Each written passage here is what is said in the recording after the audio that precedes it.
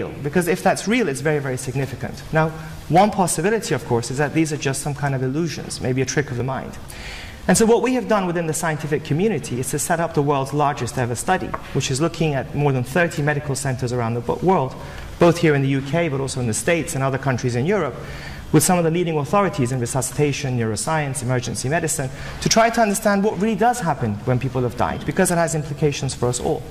And the study we've set up is called the AWARE study, and we're recruiting over 1,500 patients who've clinically died and been brought back to life again. And the only part, and the study is very broad, and we look at various aspects of resuscitation, but the part that I think that's relevant to your show here is these claims that people have of being conscious when they've in fact died. And there's something in it. So what we do is we don't know if these are real. We place some kind of image that is only visible from the ceiling and not from the ground up. So the theory being that if in the operating room we have 500 people who all come back and amazingly tell us these incredible stories, if this is just a trick of the mind, then none of them should be able to see those pictures. So if no one sees the pictures, we can conclude that it must be some kind of illusion. When will the results be out of this then? The results of the study should be out in about 3 to 4 years' time. And that's when you'll have to close your magazine, Wendy, when we find out. I've heard about this sort of research before from Peter Fenwick, and you know, it sounds like a fascinating idea. But you know, it's you've been trying for quite a while, haven't you? At least the early stages of it, and I don't think anybody's actually come back with an accurate description yet. Is that right? The difficulty that we have with this area, as you imagine, people have died. And so in order to make the study powerful enough to actually answer the question, it has to be big, which is why now we piloted it to see if the method would work, which was successful. Frankly, I have to say, if I were kind of in a state of clinical death with doctors working on me and my consciousness somehow managed to escape my body, and I would be pretty much focused on what they were doing, because, you know, I don't think I'd be looking around for pictures. I'd be kind of, come on, get that working. Well, you through a medium, don't you? Sharon, isn't it? Yeah. Good morning. You've spoken to people on the other side, including your baby daughter. Yes. Yep.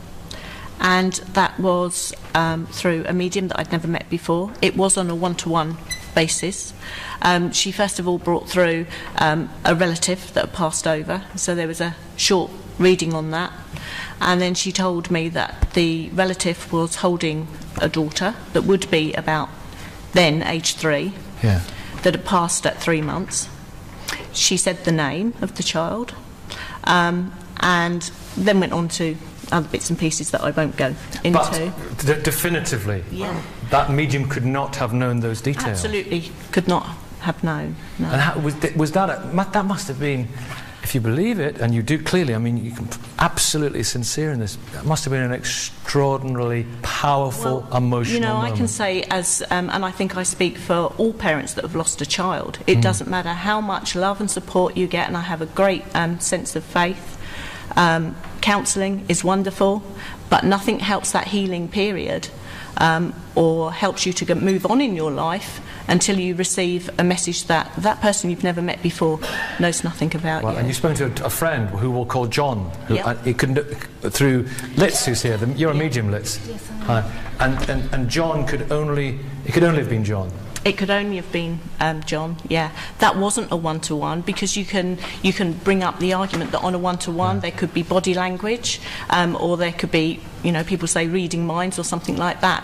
But on this occasion, it was at a demonstration at Stepping Stones. There was an audience of people, and I was sat right at the back.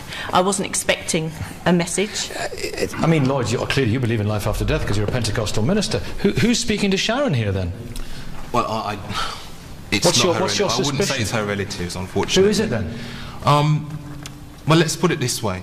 There are angels, there are demons, there are beings that we do not know. She's been conned by... I would say so. By devils? I would say so. I would say that the fact that she's in an open room, in an open environment, and something selected her, doesn't necessarily say it's her relative at all, because these beings will have knowledge of what's going on around, and they can select anyone, and they can work, and they will work through a host, and that's what the mediums will do. Wicked beings. Yes, I actually believe that what the gentleman is saying is quite possible, but I don't believe that it applies in all cases. What happens when you get messages then? Do you feel yourself physically changing? Yes, I do. Yes, I do. I become aware that my physical form changes, that I am impressed with perhaps passing conditions or immobility, which the person would have felt. Things that are not known to me in a physical condition. I see clairvoyantly images of people. I hear names. I see dates. And do you feel yourself physically changing? If it's a man, you feel a beard or anything like that, you feel yourself being tall? Yes, I can do. I physically feel that I have grown, that my form has expanded or indeed conversely shrunk. How extraordinary. Would you feel anything now? Are you seeing anything now at the moment? No, it's not something I want to do when I'm not in the environment and I'm not wanting to work. Fortunately, it's something that I can shut off.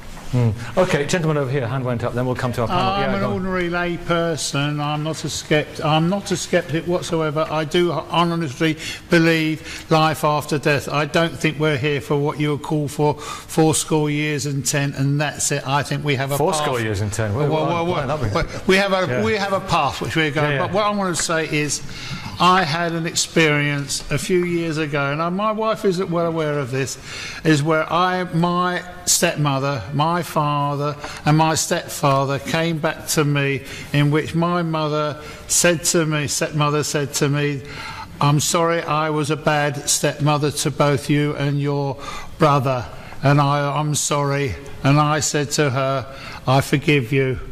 And that stays with me, and I'm hoping to be able to see her in a future life to say thank you for coming back and saying what you did do. Well, do you think that Yasmin Al-Bayram, do you think there's anything in this? I hope so. I really hope. A part of me really wishes for this. Why? Because I can't bear the thought that when you go into this hole or you're on a pyre, that's it. What? I just can't bear it. But what's wrong with the thought that this is Well, maybe, but I can't bear it. I can't bear the thought of that being the end. Most people can't stand the idea. I mean, come on, the world is going to go on without me? Excuse me. No, it's not. It is about this feeling that it can't be just all it's about. And it's not even a particularly religious feeling, though I am religious. So I hope you succeed in saying, I mean, I so want to meet a ghost. I would not be scared if I met a ghost, as long as it didn't bite into my neck or anything. Do you believe in ghosts?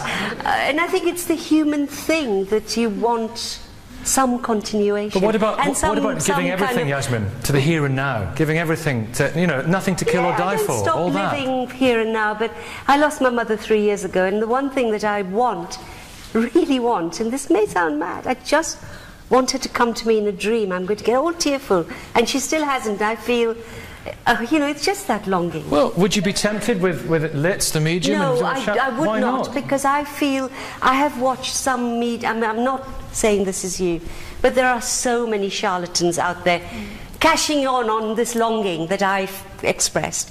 And I feel very, very kind of upset on behalf of other people, which is not to say that your experience is not valid. But there's this you see them and you think you're just cashing in on this terrible vulnerability that we all feel. So I'm very sceptical on that. Absolutely, I completely agree, and I just think there's such a massive responsibility that goes with this work. To me, it's about healing people, and it's about allowing closure, and it's about allowing people to continue with their life rather than trying and hoping and waiting and wanting to hear from their deceased friend or relative or loved one. It's about being able to move on. Peter Tatchell. Yeah, I accept that there are aspects of the mind that we do not yet understand. I think what the doctor's talking about. Mental science is at a very, very primitive stage. Yes. And I've had an out-of-body experience. I've also had a near-death experience where I saw the white light and my whole life flashed before me. But I don't think that's evidence of life after death. I think it's the evidence of some extraordinary mental processes taking place in very stressful, exceptional circumstances. And I think that's the way to look at it. I think just because people do have these unusual experiences, that is not a reason to conclude that there is life after death. Christina, so many people do talk about it. As the doctor will tell you, I would want to say that the tunnel, the light at the end of the tunnel, people beckoning them. I've heard experiences like that as well. But I would want to say that not only do I believe in life after death, I believe in life before life. And I think what we're experiencing now on planet Earth is just part of our entire experience, because I do believe we are spiritual beings as well as physical beings. And to me, life is so mysterious. And so we're learning so much more about it. You know, we know that our universe is still expanding, and we live on this tiny dot in a little solar system in a small galaxy. So I think life existing is a great adventure, and I have no idea. Like Yasmin, I hope we go on and on. Is it for you wanting to encounter and speak to, touch, feel and love loved ones that you have lost before? Do you find that a big part of this? I think when we leave this life, I think we also leave the dimensions of space and time. Don't ask me how that works. I cannot imagine it.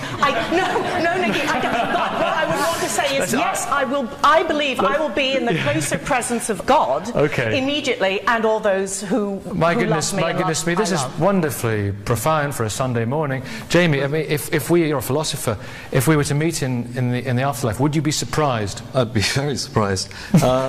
There's a pretense that there's a lot more of wide-scale ignorance here, which we don't really have. I mean, so for example, we do understand quite a lot about how the mind works. And it's, for example, we understand vision. We know how vision works. Vision is light waves hit your eyes, and then there are certain processes, and that's how you see things. Now, the idea that we can see when detached from our eyes, I mean, I could pluck your eyes out now, I'm sure you wouldn't see. Well, not for long. Well, they tried it in the rugby last week, didn't they? But we're not in a state of ignorance of the kind that people are here suggesting. And what's going on roughly is that people are a bit confused by some experiences they have. They take their personal experiences to be of frightful importance, and they ask us to revise our entire worldview, which is based on centuries of built-up evidence about how the world works, and posit fantastical entities. I mean, it's people looking down on their operations. I think so. Hang on, Wendy, Sam. I'm so sorry. Can I just... A couple of quick points to say. First of all, actually, we know very little about how the mind comes to be, as you know. We don't know how brain processes lead to your thoughts. So if you think about it, at the end of the 19th century, physicists honestly believed that they had discovered everything that they knew about physics at that time, until they discovered the atom, and they realized that Newtonian physics did not answer the questions of the subatomic world, the really, really small world below atoms. So we're still in the foothills. So today, we don't know how thoughts come to be. Nobody is saying that we know everything about the brain. What we're questioning is the claim that near-death experiences are evidence of life after death. There are two different things. You can have a near-death experience and still not have it be evidence of life after death, and I don't think there's any very good way of establishing for sure. If you see the way I described this, it was very specific, that people have died. We have a lot of evidence, anyone's welcome to search in the medical literature, that tells us there is a flatline state in the brain. There is no brain activity, there's no blood flow into the brain. And yet something's going on. If there's one, hold on, I'm so sorry, let me just finish my point if I may, just make my point. So the point is, people claim, I don't say they're right or wrong, people claim, and as doctors we have to listen to our patients, they claim they can see us, and they describe incredible